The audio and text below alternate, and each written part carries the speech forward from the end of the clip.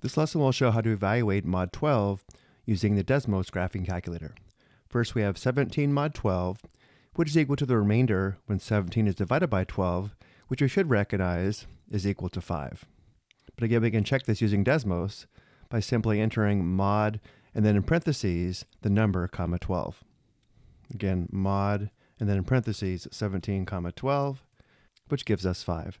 We can also say that 17 is congruent to 5 mod 12. Next, we have 127 mod 12, which is equal to the remainder when 127 is divided by 12, which is equal to 7.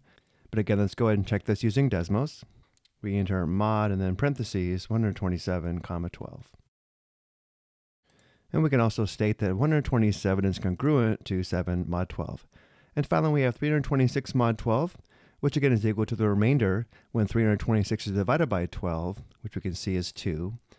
And again, verifying this using Desmos, we enter mod and then in parentheses 326, comma 12.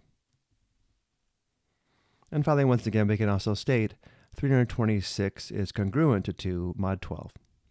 I hope you found this helpful.